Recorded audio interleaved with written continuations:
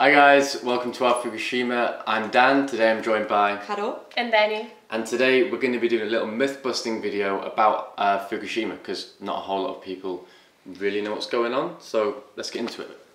Okay, so what we did is we went online and we asked people what kind of questions do they have about Fukushima and are there any assumptions that we might be able to address. And today we're going to be addressing some of these issues and trying to answer some of the questions you guys sent us. So let's get started. Okay, so the first question is, what exactly is Fukushima? Because not a lot of people seem to know what Fukushima is. Right, a lot of people think it's just one small place or they connect it to one event. But Fukushima is a pretty large area. In Japan they divide the country into prefectures, and Fukushima is the third largest in Japan, about 14,500 kilometers, and Fukushima city is the capital of that prefecture. It is actually so big, it is divided into 3 separate regions as well. The Aizu region, the Nakadori region and the Hamadori region. And every one of these regions has like specialties, a slightly different accent and a culture kind of their own. And it's also interesting to note that Fukushima is quite a common name in Japan, so you might run across a Mr. Fukushima or a company listed under the name Fukushima. And a few years ago, one of these companies in Osaka created a mascot that went kind of viral. It was the Fukupi egg. Which sounds a little bit... Fukupi egg. A little bit dodgy, yeah. A bit. Well then, if there are so many names for Fukushima, why did they choose to name the power plant the Fukushima power plant? Right, well they were going to originally name it after the local region that it was in, but because of the time that it was built, nuclear power was seen as quite a futuristic thing. They wanted to boost the popularity of the whole prefecture, so they called it after Fukushima prefecture. Well, that didn't really work in their favor, did it? No. You know what happened with the DRE.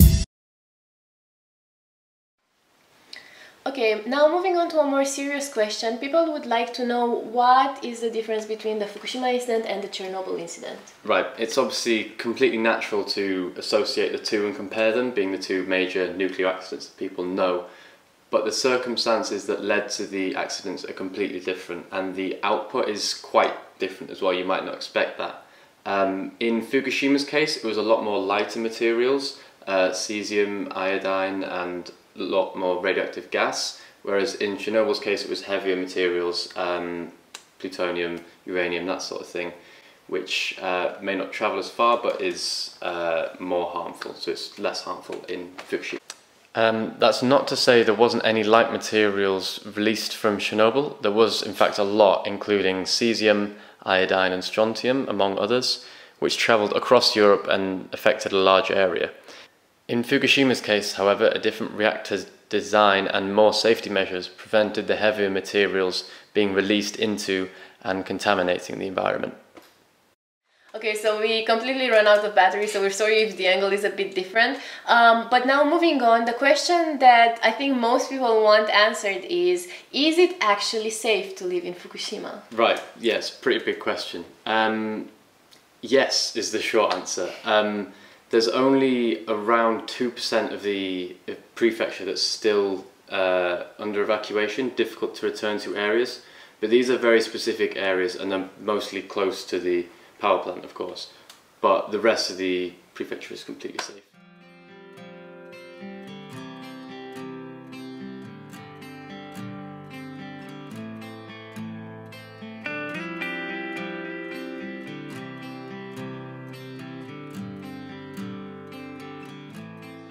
Actually, the recorded radiation of Fukushima city is lower than the world average. Like every place on Earth, like every rock, everything from Earth has a natural radiation in it. So, for example, the natural radiation of Rome, Italy, is actually higher than it is right now in Fukushima city.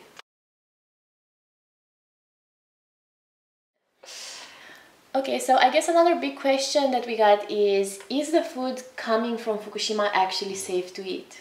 So the short answer to that is yes, it is. Every product that comes out of Fukushima prefecture is either sample tested or fully tested to check if it's safe for consumption. For example, every year 11 million bags of rice get tested in the prefecture. just to assure that it's safe.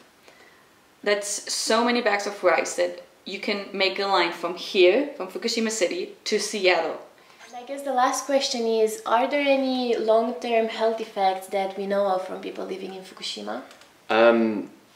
Put simply, no, there isn't. There hasn't been any recorded long-term health effects from radiation. So, no extra hands, no extra limbs. Now, I say that in a joking way, but on a serious note, there have been multiple studies concerning the long-term health effects on the residents and workers in Fukushima. Studies by the Japanese government, prefectural government, World Health Organization, the UN, among many others, show a very slim possibility of health effects due to radiation. In fact, the more serious effects are due to the stress and anxiety following the evacuation and the completely uncertain situation that many people were in. These indirect effects have been the real problem in Fukushima. Okay guys, that was our myth-busting video on Fukushima. If you want to know anything more about what we spoke about today, or anything else you want answered, pop a comment down below, and if we get enough responses, then maybe we'll do a follow-up video to this. Yeah.